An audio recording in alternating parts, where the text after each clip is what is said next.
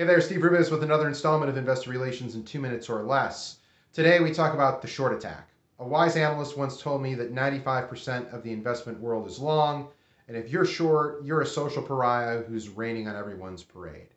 Now, there are a lot of shorts and short attacks that bring up legit issues, but for every one of those legitimate shorts, there are dozens more that are simply hit jobs on companies and management teams. And the short seller equation goes something like this. It looks for extreme valuation, rosy expectations, plus something that's amiss, and a management team and IR team that's doing their best impersonation of Ferris Bueller. So the way you get onto a short seller's radar screen is to impersonate Ferris Bueller by having an IR program that does not befit the stature of the company, meaning you're signaling you're not open for business or interaction with investors. A short seller will then lock on to your company if they find something amiss within what they look at and study about your company.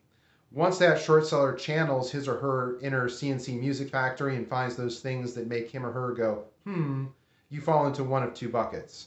Either you're a structurally flawed company or you fall into everything else. So in the structurally flawed category, you have fraud and companies that are in secular decline. So the examples are Enron, WorldCom, or Blockbuster.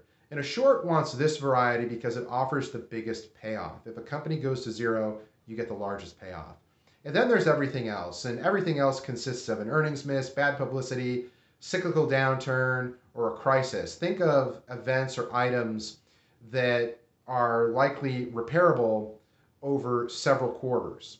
And really, everything for the short lies in management's response. Remember, Wall Street is a game of chicken where whoever throws the first temper tantrum loses.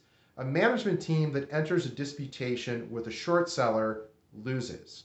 The best way to respond to a short attack or a short seller is organically through communications and execution. Nothing resolves short issues better than executing on your business plan and proving that negative person wrong. Remember, when it comes to investor relations, I lived it so you don't have to. Thanks for watching.